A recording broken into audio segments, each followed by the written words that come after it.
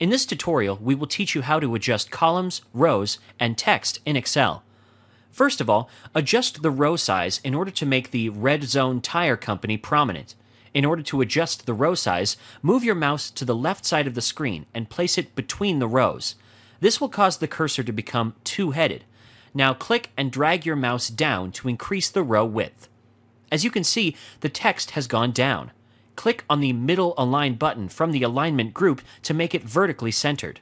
In the video, the column F is much wider than the others because it has more text in it.